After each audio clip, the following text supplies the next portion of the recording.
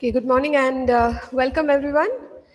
We continue with our study on the subject of faith. We've completed nearly 3/4, I think. So, in case we are able to finish before time, then you can take some of the class times for your assignments later on. But let's see how it goes. Depends on how many questions you have and all of that. So we can pray this morning and then we'll continue. Let's pray together. Heavenly Father, we thank you, Lord, for your grace, your mercy, Lord, towards each one of us. Thank you for being in our lives. Thank you for leading us continually, strengthening us, Lord. And Father, as we, Lord, spend time in your word, we pray that, Lord, you will continue to lead us, Lord. Give us understanding, give us wisdom. Help us, Lord, to apply whatever we are learning in our lives, that we may be able to fulfill the purpose of God for our lives, O God. Father, we surrender each one into your hands. We speak blessings upon all of us, O God, all faculty, all students. And Father, we pray, God, that we will experience your presence, Lord, at all times. We give you all the glory, all the honor. In Jesus' name we pray. Amen. Man. Okay, so it's really a joy to see your enthusiasm. I want to appreciate all the students for, first of all, the assignments, and you've completed it, and even the e-learning students, they were posting in the discussions, where is the assignment, where is the assignment? They're so eager. So I had to push myself. It's a different format, but I had to push myself to get the assignments posted for them also.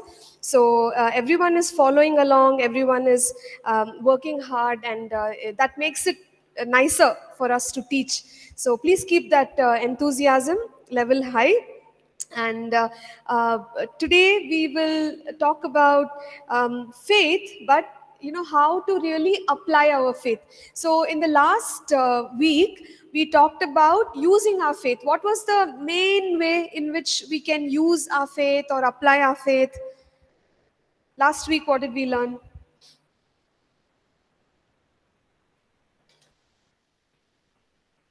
Just flip the pages, turn the pages and have a look. The power of confession. Okay, the power of confession, the power of declaration. We said that faith is in the heart, but one way of expressing it, one way of affirming it, one way of holding on to our faith is to speak our faith. And I told us to get a copy of that book, Speak Your Faith, and begin to learn how to make declarations. It's a huge part of the Christian life to be able to speak our faith. Okay? So we need to learn early and keep building ourselves up in confessing the word of God. We also saw that when we declare, what we are doing is we are in agreement with what God says about me, what God says about different circumstances, what God says about his nature. So we are affirming all these things through the word of our confession. So that's the reason one must do this. And we said that though confession is powerful, we should avoid the attitude where we become proud. Because when we confess, we are bold in our confession, and the Bible says we need to be bold in our confession. We are confident that God will do it, but there is a thin line between arrogance and boldness. So we should not slip into arrogance and be like defiant is the word. So confession must be in the boundaries of God's word, and we must still carry on with an honorable attitude. So these are the things that we learned about confession. So after that we said that faith is there in the heart, but how to demonstrate it? The second way is action. Faith without works is dead, James says. If anyone says, show me your faith, I will show you my works, or show me your works, I will show you my faith. These two things are not separate. It doesn't work like that. So a person who has faith should have actions. If we have faith, action should follow. Otherwise, if we just say, no, faith is in my heart, I have no actions, faith is just in my heart, I'm just waiting on the Lord. It doesn't work like that. Faith and actions go hand in hand. And that is something that we must understand. So we said faith and confession, faith and action. So we'll see there are few more things that can help us express our faith. What are these things? That's what we are going to take time in. So today we will look at praise, okay, and we will look at patience, how one needs to be patient in order to see or receive the promise. And then of course determination is an attitude where we are holding on, like never give up. That is determination. So these are all consistent attitudes that we need in ourselves to release the faith that we are carrying in our hearts. So let's look at praise. We talked about the life of Abraham. If you recall, we said that Abraham waited upon the Lord. Abraham waited for one promise for, like 25 years. But as he was waiting, we saw the steps of faith, isn't it? First, he believed. Then he counted God, faithful, that God will do it. Then he did not waver in faith. So we saw all these steps. He became stronger. But one of the things that we said is he gave thanks to God. He gave thanks to God. So thanking God was in the journey of faith. So he came to one point in his faith where he was sure that yes, God will do it. It's a matter of time. So he went from praying, maybe he went from praying prayers like, God help me to believe you, all that. He went from those kind of prayers to thanking God, where he said, God, thank you, I believe you've already done it, you're going to perform this in our lives. And so he went to thanking God. So thanking and praising God is what we do when we are convinced or persuaded.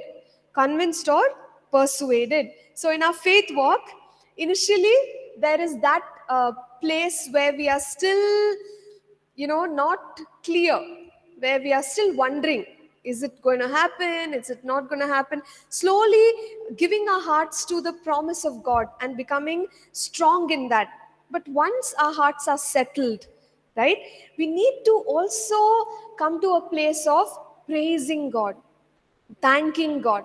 Now that also is an expression of our faith.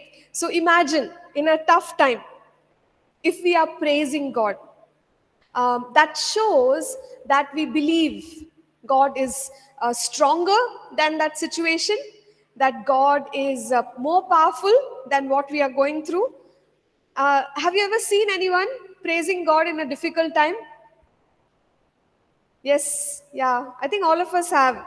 We have seen, people who are, like in our own lives, maybe, our parents or our spiritual leaders. We've seen their life example. Even in a tough situation, they choose to praise God. Now, that is an expression of faith. And it's really, it's so powerful, isn't it? When we witness somebody doing that. Now, in the Bible, Acts chapter 17 is a very good example, because we find there that Paul and Silas, they went to ministry to a place called Philippi. And in Philippi, all they did was cast out a demon. They cast out a demon. But when they cast out the demon, through that demon, okay, in a slave girl, there was a man who was making money out of her because she was doing fortune telling, and he was able to make money. But the moment the demon left, she was no longer able to do that fortune telling. So he was so angry with Paul and Silas. He went and complained, and the authorities came, caught them, put them in the prison. Can you imagine? They did a good work, isn't it? So they did a good work. But Where are they finally? They're in the prison. So, in the prison, what do you think when we we're doing the right thing, but we are being put into a difficult situation, even though we did the right thing? What can be our response? What can be the thoughts in our minds? Yeah? Can't hear you. Anger. Okay, okay. Why did this happen? Okay, so we may be angry. You're right. What else? What else could be the normal, natural response? Questions. Depression. Yeah, you feel sad. Or maybe, I don't know, if people ask questions like, why God? Why me? These kind of questions people may ask. So this is the normal, natural response that one may have.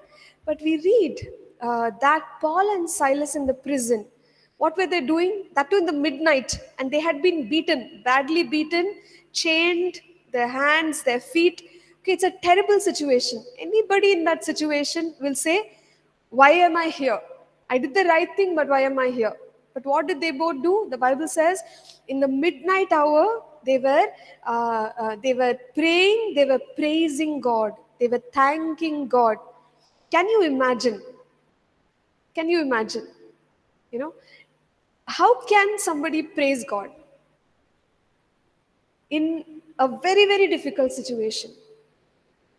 Because they carried faith in their hearts. That's what faith does. When faith believes, yeah, this is a tough situation, but it will work out for the glory of God. God has a greater purpose. God can deliver us. Then what happens? Instead of our normal natural reactions, like we said, anger, depression, questions, don't know whether initially they had those thoughts, we don't know, but ultimately both of them, they were singing in the prison, that all the prisoners could even hear them praising God. Have you heard that song, I raise a hallelujah?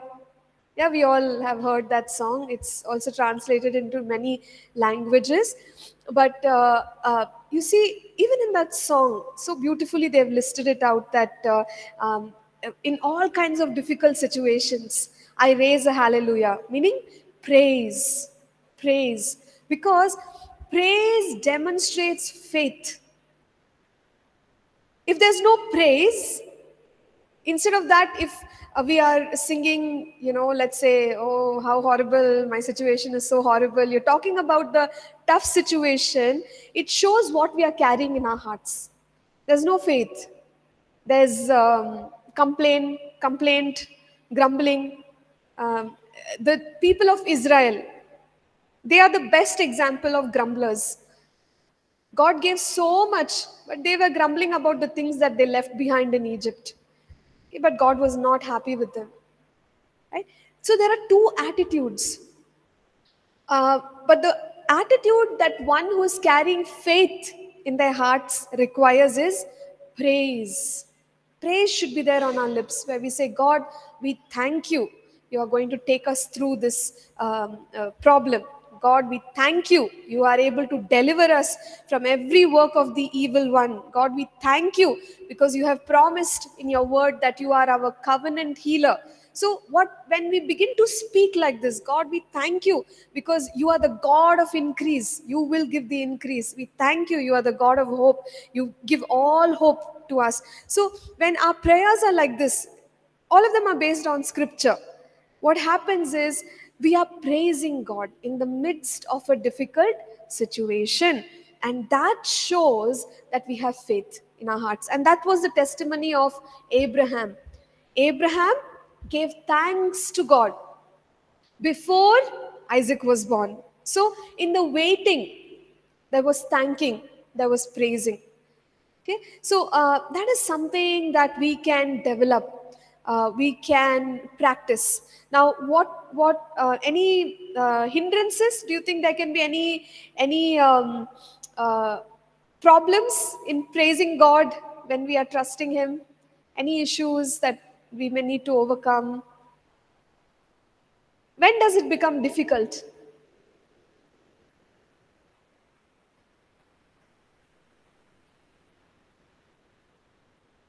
Okay, Angeline says frustration. Yeah, sometimes we can be so frustrated, right? Like, I'm doing all the right things, it's still not working.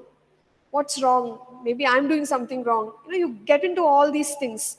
But faith, faith will journey with God, but once we are convinced, no, this is what God said, He will do it no matter what is happening around me.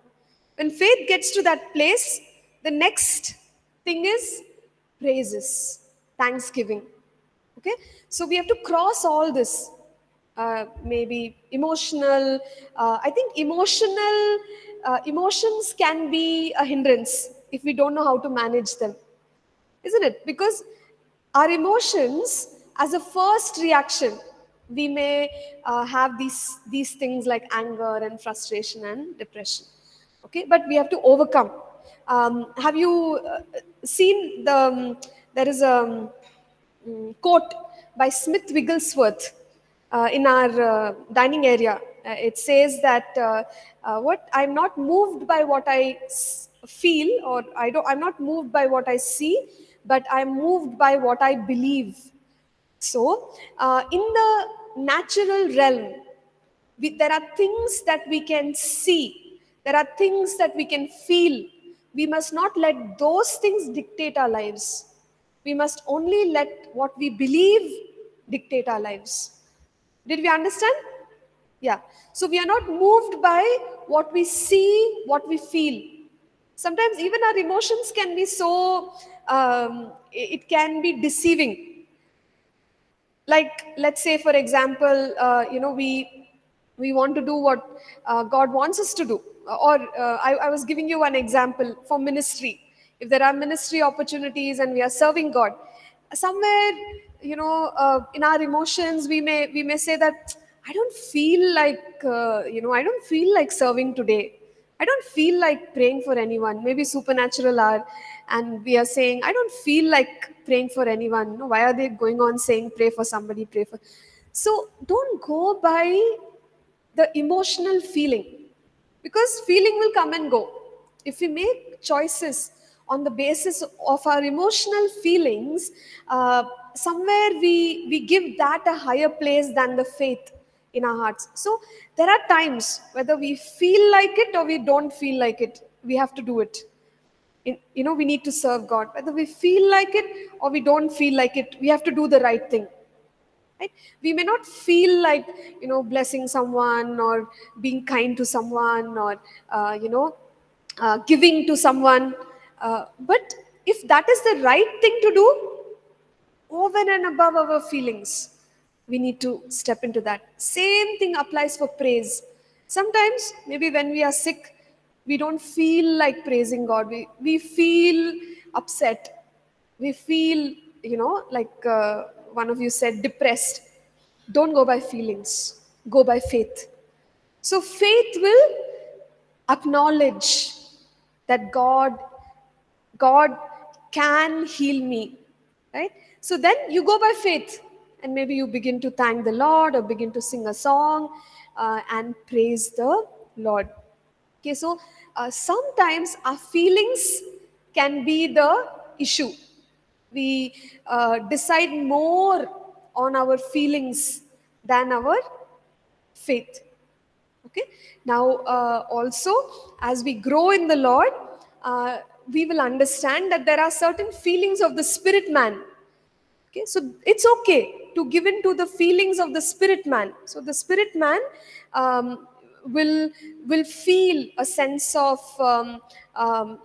joy, peace, or a sense of urgency. So there is a difference, the natural feelings and the spiritual feelings. So we need to recognize if they are spiritual feelings, then we can go ahead with it. But if it's only a natural feeling, then be a little careful about that. So sometimes when we go by just our natural feeling, that may hinder our praises. But we must praise anyway, no matter how we feel, get into praising God. So that's a little bit about praises.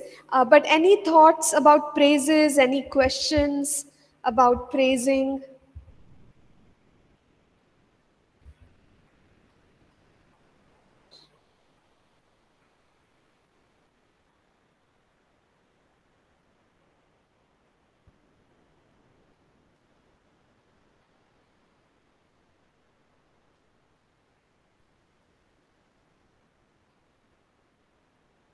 How come we can praise God when things are going bad?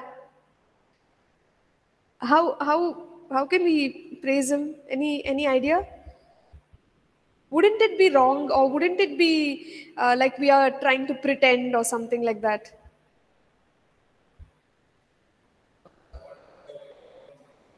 Okay, depends on what we are showing from inside.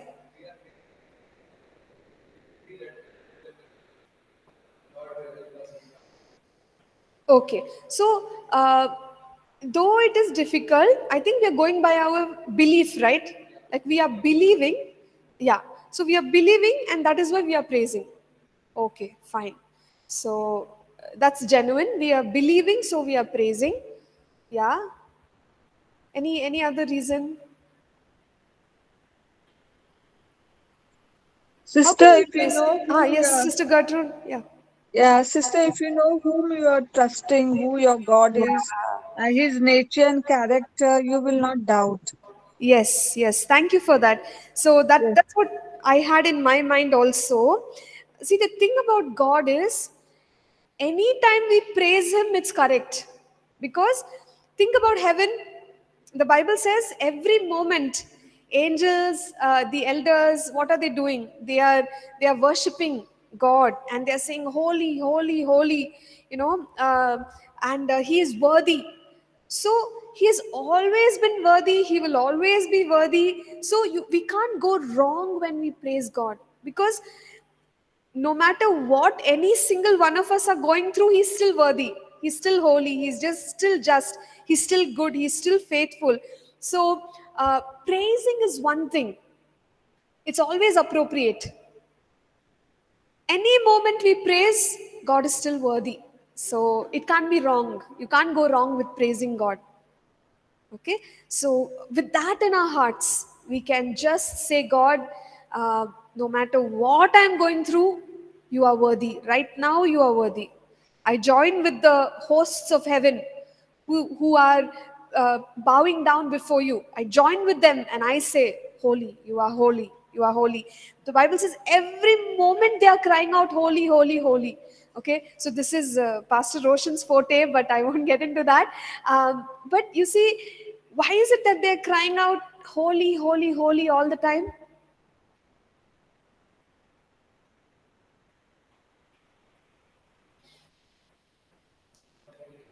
Huh? Yeah, because he's holy, that's true, but all the time. The Bible, Revelation says every moment.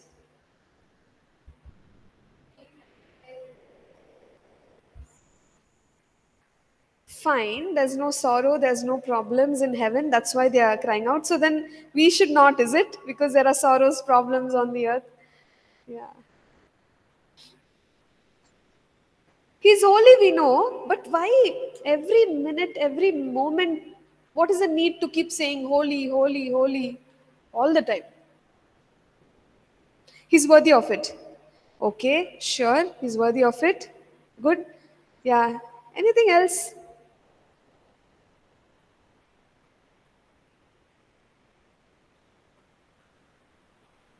Okay, we can look at it like this. We can look at it like this. See, every time God reveals something about Himself, okay, think about this. Whenever in our journey also we read the Bible, and we suddenly experience or we understand something about God. You know, maybe we are reading an incident about Jesus and how Jesus healed. So what happens in that moment is we understand something about God. So I'm just going to use the word revelation. It's already there. Jesus is like this, but that day we understood that, oh, Jesus is like this. So, you know how our natural response is when you find out something great, you say, wow, isn't it? So, it's something like, God's goodness and greatness is immense, immeasurable. Every time we see a part of His nature, something in us says, wow. You got it? So that is why in heaven, as they are looking at God, as they're looking at, the greatness of God, the cry, holy, holy, holy is like that one of those wows that they can't help it. but each moment they have to praise God because He is so great that you can't keep quiet. His goodness, His greatness is being revealed moment by moment. And even the hosts of heaven cannot keep silent. They have to acknowledge what they are experiencing. And so they just bow down before God, and they cry out, holy. Same thing for us. Why do we worship? Why do we praise? When we see how good He is, how great He is. So the revelation of God is important for worship. So the more I know who He is, what is the meaning of His name, so many things. Sometimes you just feel like, those of you who can play an instrument, you just feel like strumming a music, a tune. Those of us who can sing, we just feel like singing. Those of us who can paint, we just feel like painting, because He deserves it. It's a response. It's a sort of a designed response that all of us have to worship God. We can't hold back. Okay, it's because of who God is and the revelation that we get about His goodness that we begin to worship Him, we begin to praise Him. Okay, so yeah, that's a little bit about praise, and how praise is also a demonstration of our faith in God. So if there are any thoughts or questions, we can answer that, and then I will move on to the next one here.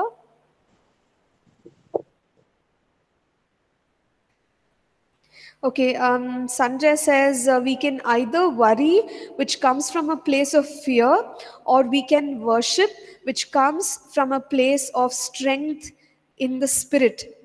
That's true. Lucy says we have been created to glorify Him. And Sister Gertrude says He's enthroned on our praises. Okay, He's enthroned on our praises. Yeah, true. So the Word of God has to say that. So when we praise God, it's like we are making Him bigger and bigger in our lives. Okay. So any other thoughts about praise before we move on to um, patience?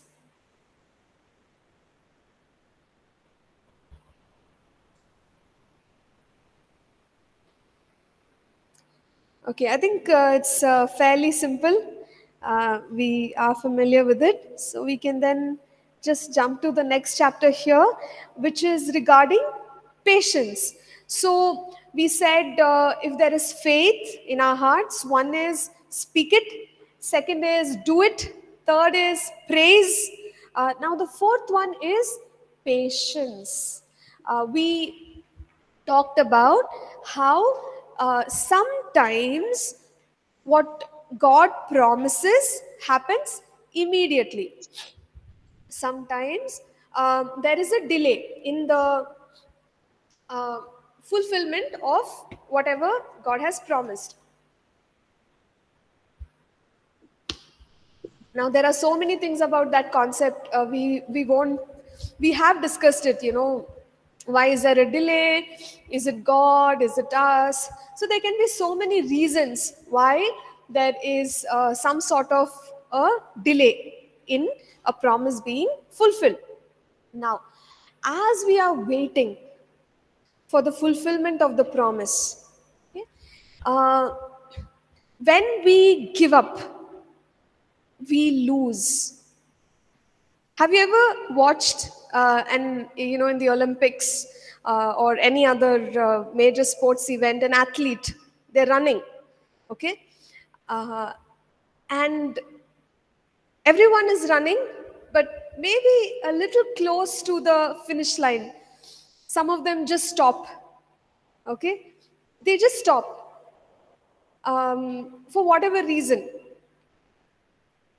But when somebody stops without touching the finish line, they technically have not completed the race.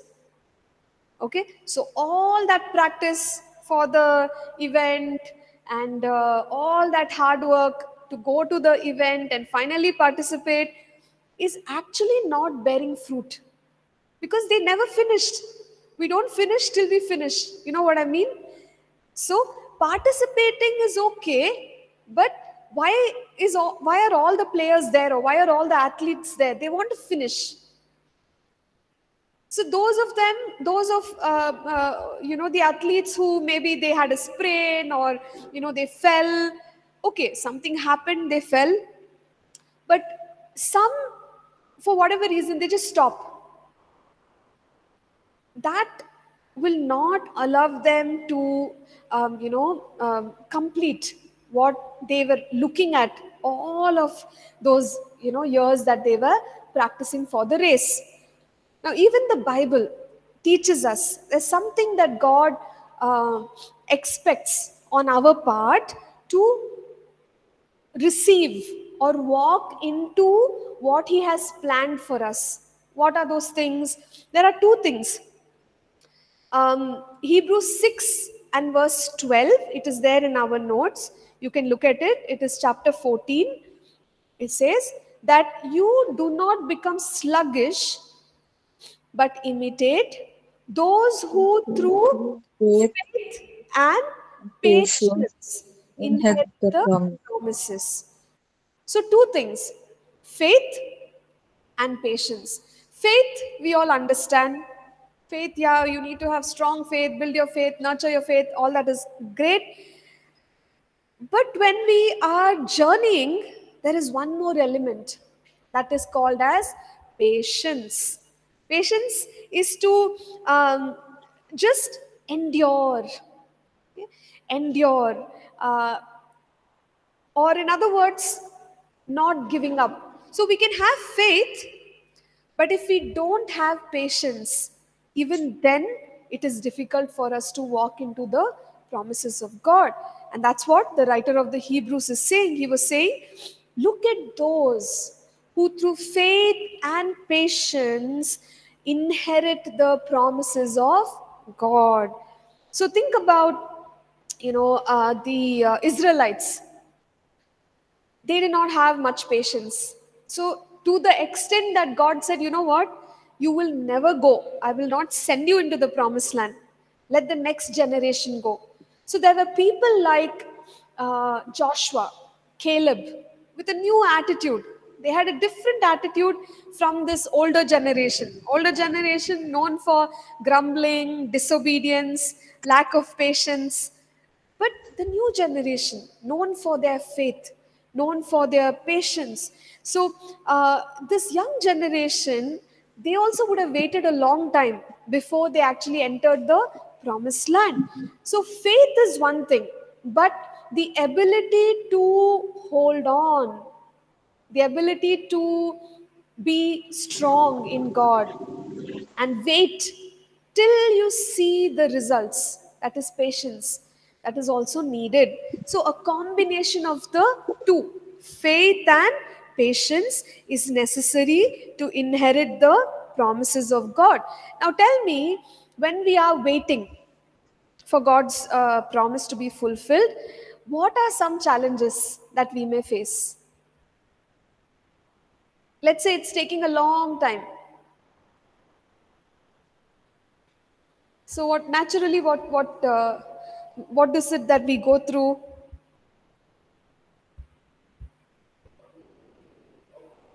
Sense of insecurity, yeah, insecurity, doubt. We may start questioning ourselves. Did God really say? Did I hear it right? Maybe I'm not good enough. Maybe I'm not doing the right thing. Okay, fine. Insecurity, doubt. That's that's a space. It's a little bit of a dangerous place, that if we are not careful enough, then we can slip into that. Great, yeah. What else? Anything else which can be a struggle when we are waiting? Hopelessness. Yeah, you lose all hope. You have nothing to look forward to. If God does, let him do. Have you ever heard people say that? If he does, let him do. If he doesn't do, let him not do. It's okay. I will be faithful. It's like saying we are more righteous than God, you know. Uh, yeah, so hopelessness, no expectation. That can happen when we are waiting for a long time. Tell me, what do we face?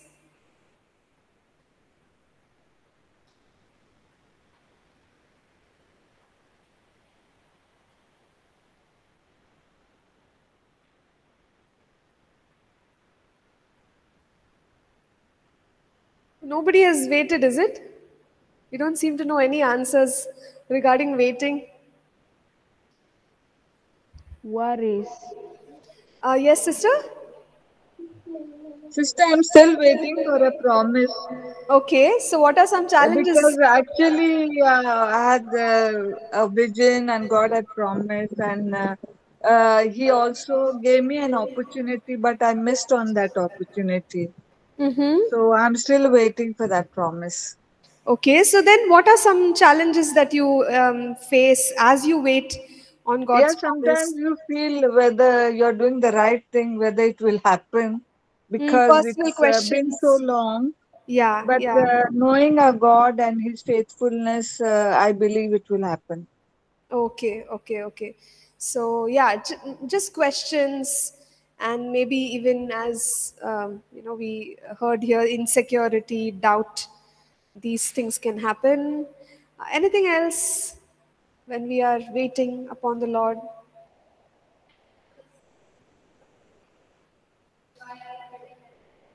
Yeah, correct. So people who are around us can, yeah, they can also make us. They can discourage us, right? Yeah, so that also can happen. So you see, we have to be so strong, right?